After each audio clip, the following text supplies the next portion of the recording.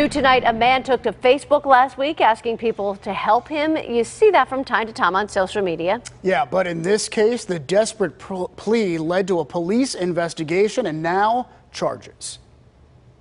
The Facebook post got a lot of attention from people all over the world. It said, "Help me. I'm being held against my will by my son. He's mistreating me. I had my leg taken off and I can't move. I'm sitting here in my own urine. Call the cops."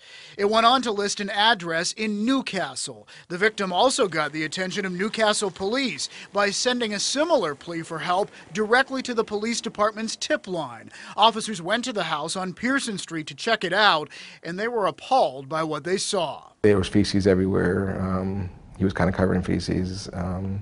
Garbage. There was fly strips hanging with flies all over around him.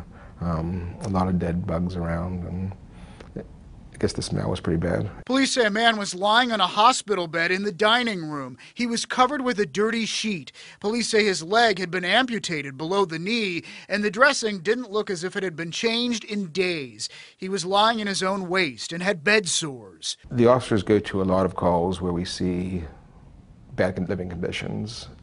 They describe the house as one of the worst they've seen. In the conditions that he was living, not able to take care of himself. They were visibly upset. Officers say a nearby computer was open to the fake Facebook page the man had created, where they saw his real plea for help. Officers charged his son and caregiver, 25-year-old James Heffelfinger. Heffelfinger was getting paid by an agency to care for him. So he was receiving compensation to care for his father, and he was failing to care for him.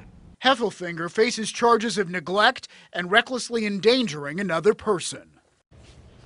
After police removed the victim from the house, Newcastle police were also contacted by someone in Scotland who had seen the man's Facebook post and was trying to help.